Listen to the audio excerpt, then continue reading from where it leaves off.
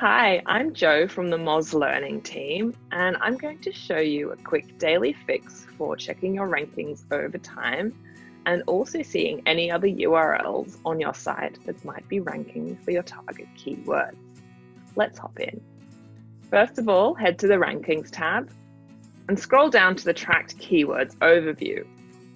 From here, you can click on any of the keywords that you're tracking to analyze that keyword.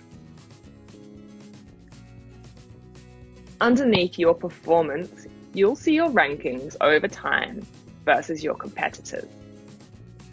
Now, instead of looking at the highest ranking position, let's select keyword performance from the drop-down.